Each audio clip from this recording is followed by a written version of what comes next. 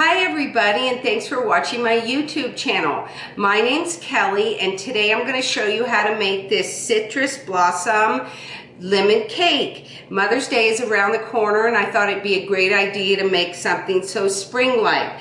It comes from the Nordic Ware loaf pan, so this is called the citrus blossom loaf pan.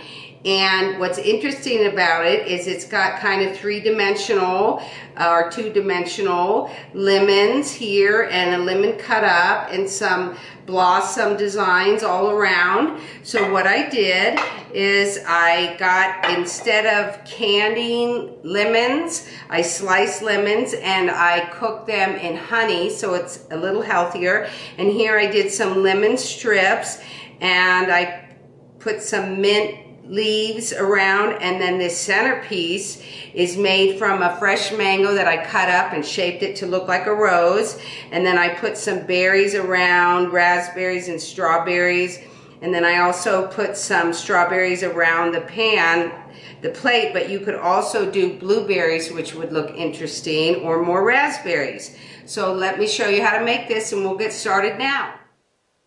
So the first thing we want to do is butter and flour our decorative pan. And actually what I'm going to be using is coconut oil instead of butter. And I do recommend using, I'll share with you all the different brands I'll be using, because I do recommend using the highest quality. So I'm going to put a tablespoon. It can be a little under. You don't need quite that much. And then I have a brush that I'm going to brush it with, and we want to get everywhere. Oh, you can use the pan spray, but I kind of like to do this because you really need, the pan spray kind of builds up the flour and it doesn't look as good, and also you don't really need another product when you can do this. And this, you're guaranteed to get in every nook and cranny. And I'll show you my technique for adding the flour so it doesn't leave a clumpy design. So the next thing we want to do is add about a full teaspoon of flour, and I have it in this little sifter because I want it to come out really slowly. You want to get the sides and down into those areas where the blossom flower design is. So that's probably enough. So you can see I really only used about a quarter teaspoon of the flour. So what I like to do now is put this in the freezer so this will get hard. And then when we pour the batter in, it'll be ready to go. Okay, let's get started with the cake. So the first thing I like to do is turn on my oven, and absolutely we have to make sure nothing is in there. So we're preheating the oven at 325 degrees. And I'm going to start with my ingredients. And I'll be doing it in this mixer so you can see things nicely. I'll just do the eggs here and then we'll finish up in the mixer. So I'm going to use 3 eggs. I like to start with the wet ingredients.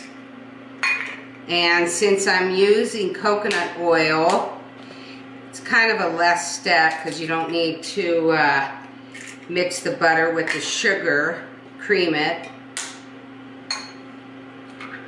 Okay, so we've got 3 eggs. And then I'll just put the sugar in now. I already did measure it out. It's a cup. And we're going to be adding a honey glaze over the top. So I did put a little less sugar. And I want to share with you, I am using Very Best cane sugar organic. It's from Natural Grocers. We're here in Denver. So I love that product. Okay, so let me get this started on the KitchenAid. This beautiful spring cake has lots of lemon in it, the juice of 3 lemons, and also the zest of 2 lemons. So we have to zest our lemons, and you want to get just the yellow part. You don't want the white part. So just run it by one time.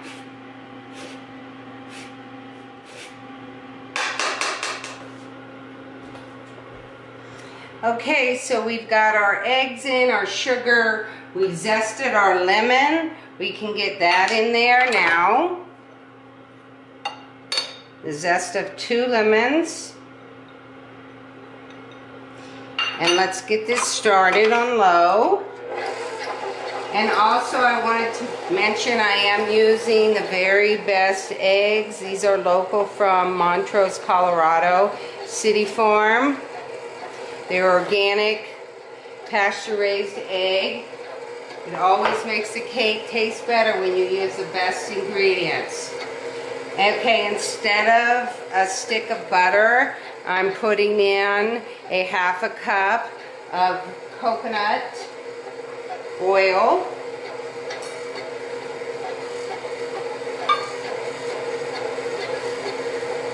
Put that in slowly.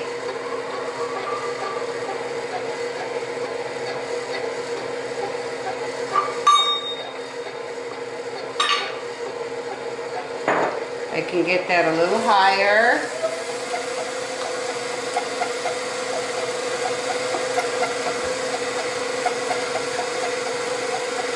And now I can add my 1/4 cup of fresh squeezed lemon juice. It's about 3 lemons.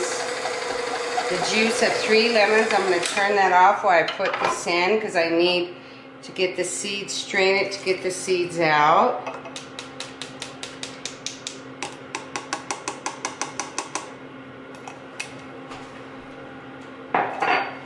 And I'll get that going. Oops, let me lift it up.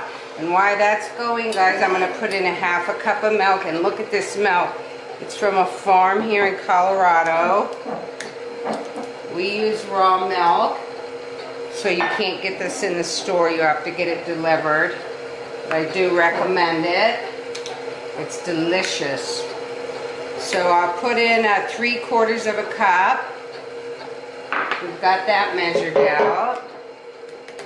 The thing with raw milk, you have to shake it a lot because it has such it's so quality, it has a lot of fat in it. Okay, so let's get this closer. Now we'll get the milk in.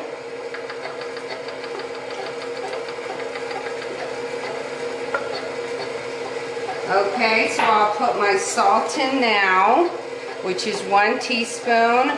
I'm using the pink Himalayan salt, this brand. I really like it. Okay, so the only thing left, this is 8 ingredients to this delicious cake. The only thing left is to put in our flour and our baking powder, and we're done. So the flour that I like to use is King Arthur's Organic, and since usually I have it in a big plastic container, but because I'm doing it straight out of the bag, this is a new bag that I had to open.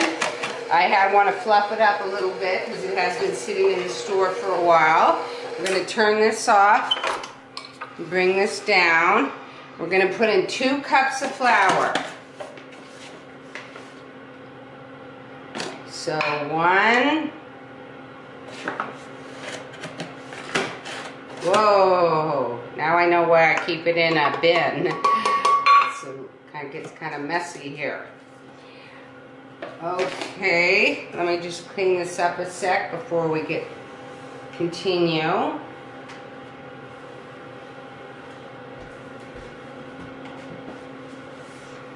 Okay, we can bring this up and get it going.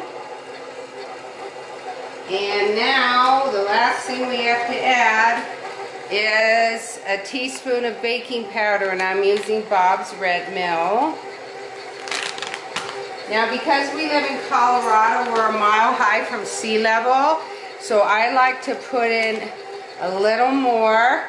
I'm going to put this is a 1/2 tablespoon. So we've got all our 8 ingredients. We've got the zest, the eggs, the sugar, the coconut oil, the milk, the salt, the all-purpose unbleached flour, and our baking powder. So let's get this going a little higher. And that's it. Now we're going to take this down and get it in our pan. So I've got the pan, the buttered and floured pan out of the freezer, and you can see it's nice and hard, so when we put the batter in and then bake it, we didn't disturb our coconut oil and our flour. So let me get this off.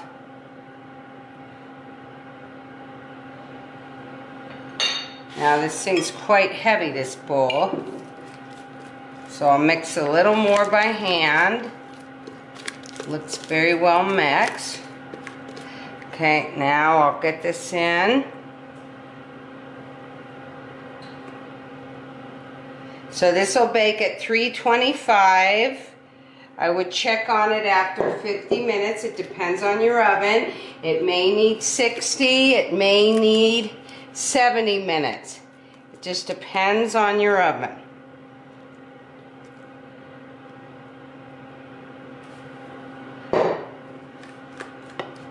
Let me get the last bit out. We want to smooth this. Okay, we've got the batter in our loaf pan, and we want to tap it at least 6 to 10 times, get all the air bubbles out. And then because of the decorative design on the bottom, I like to put it on a little tray. And we're going to pop it in the oven. So we just popped our cake in a 325 degrees preheated oven, and we're going to bake it for about 40 minutes or longer. We're going to check on it in 40, and it may need 10 more minutes or so. It depends on where you live in the country and your oven. But meanwhile, we can make this beautiful, delicious rose made from a fresh mango. And then we will also have some candied lemon slices we'll be decorating, but however, I do use honey instead of sugar. And we will also use some fresh strawberries and fresh raspberries. So these all, how to make this rose and the candied lemons, are in another video that I posted, so hope you look at that too. But once this cake is done, we'll get it out and decorate it and put everything together. It's been 60 minutes since we put the cake in. I did check it at 40 and at 50 minutes, and it still needed more cooking, but I think it should be done by now. Oh wow, that looks good. Let's just test it to make sure.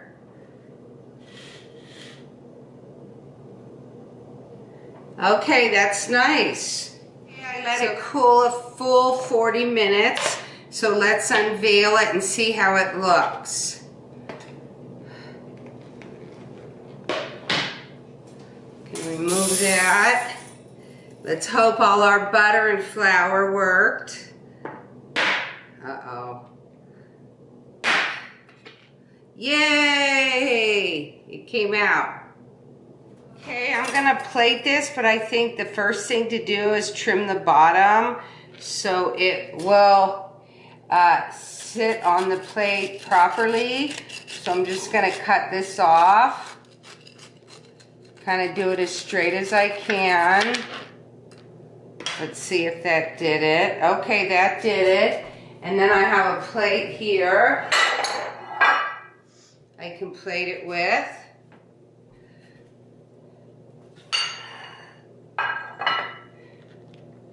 Real careful. We can eat that later. That looks good. Nice and crispy. I can remove this.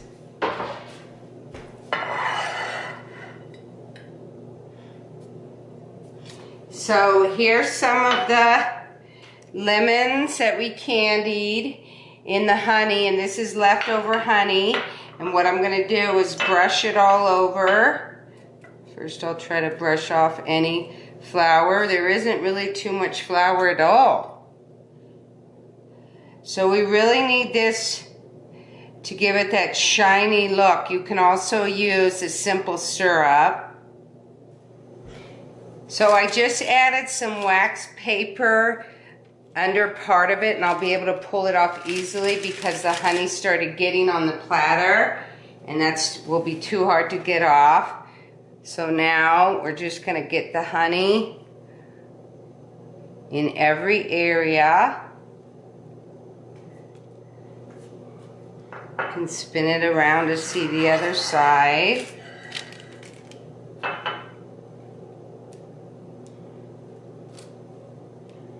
It's looking really good. This is the cutest loaf pan design, especially for spring.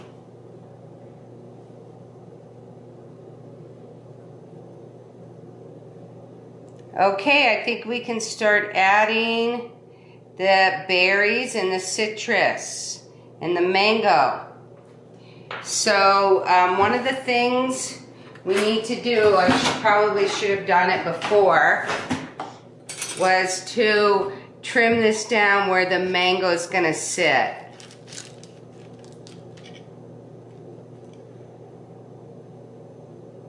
Let me remove that. First, we'll get our mango design. I'll put a little honey as glue. I may put some on the back of this.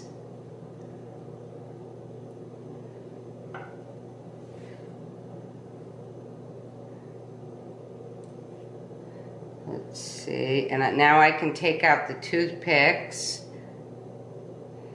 It was sitting on that plate with berries, so it got a little red. Okay, and now let's do our citrus design. So we can put one here. Can you see? Got one here. We can put one over here. And I can cut one of these in half and put it over there. Give me a second. Here we go. I'm going to cut up one of the strawberries in half this way. And I can put some here.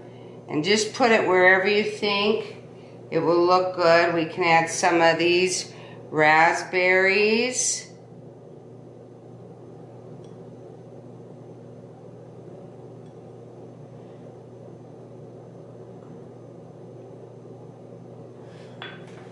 And then on this whole lemon design, we can put some lemon strips. These I probably need to soften up a little bit. Oh, that one's going nicely.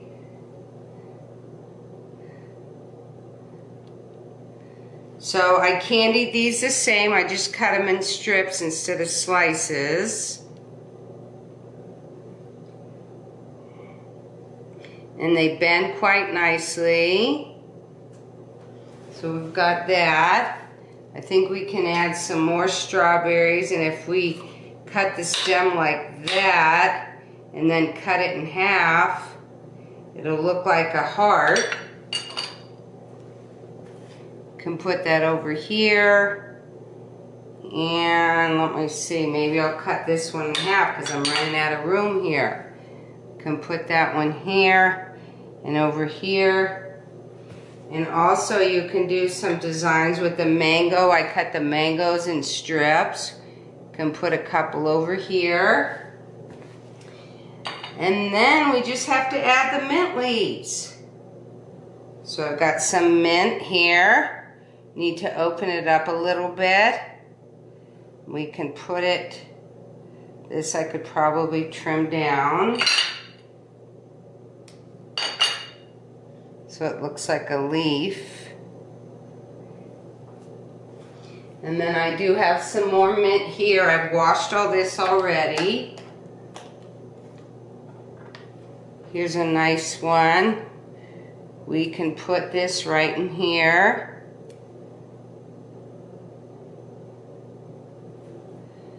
And let's see, I think a couple more and we're done.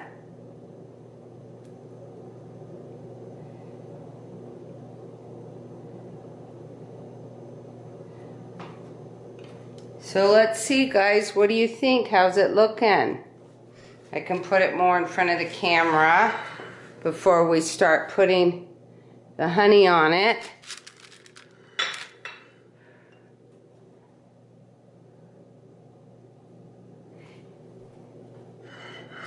So it seems like this would be the top.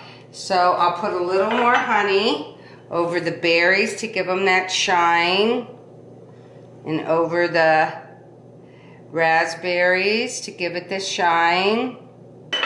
Oops, that one's coming out. It's sticking to my brush.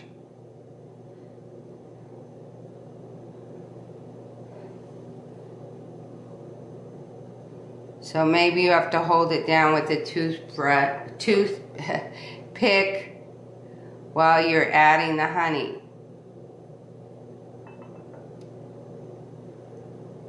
And then over the top of the mango. And we can just kind of drizzle it on the mint leaves so they don't pop up. Just try to get as much as you can. We've already done the lemon, so we're good there. And that's it, guys. We can now remove this. And it's a good thing we put it, because look at all the honey that dripped. It's no longer there.